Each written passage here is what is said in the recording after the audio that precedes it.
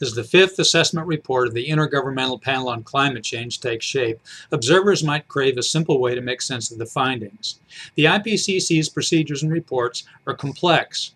Now concluding is the fifth assessment's Working Group 2, which met in Yokohama to study impacts, adaptation, and vulnerability.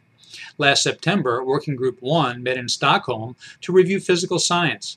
Working Group 3 will meet in Berlin April 7th through 11th on mitigation. Reports of the working groups will underlie a synthesis report to be assembled next October in Copenhagen. IPCC assessments, the first of which appeared in 1990, yield volumes of scientific arcana distilled into summaries for policymakers. They represent a heroic effort to understand an important, frustratingly complicated phenomenon over which science and politics have entangled themselves messily.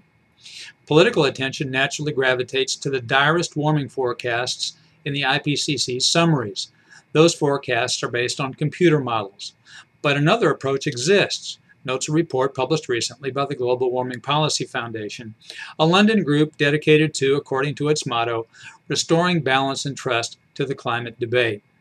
Computer models project temperature increases over the next century of 3 to 6 degrees Celsius, writes the author, Michael J. Kelly, a professor in the engineering department at the University of Cambridge.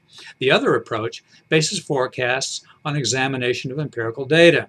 Scientists favoring that approach, Kelly writes, predict another century like the last, with a 1 degree Celsius warming. Models predict an acceleration of warming not observed since a brief period in the late 1970s. So far, data better support empirical forecasts of a cessation of warming followed by a flattening or decline starting about 2000.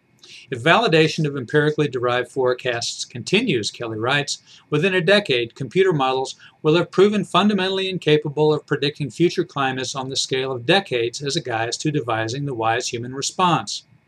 This is a simple, scientific lens through which to view IPCC assessments, but politics might not tolerate it. I'm Bob Tippie, editor of Oil and Gas Journal, and that's the editor's perspective that appeared first online at www.ogj.com on March 28, 2014.